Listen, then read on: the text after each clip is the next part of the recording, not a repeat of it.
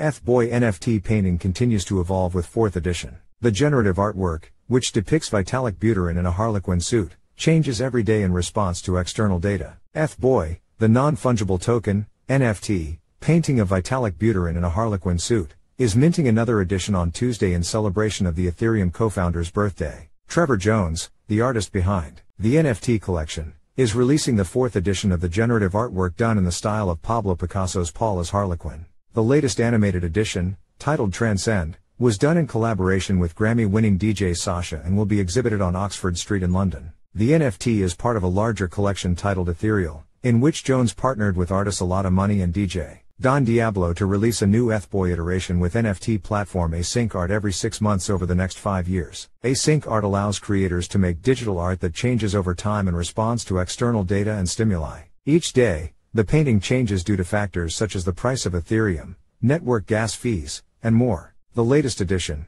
minted as a 1-of-1, celebrates Buterin's birthday on January 31st.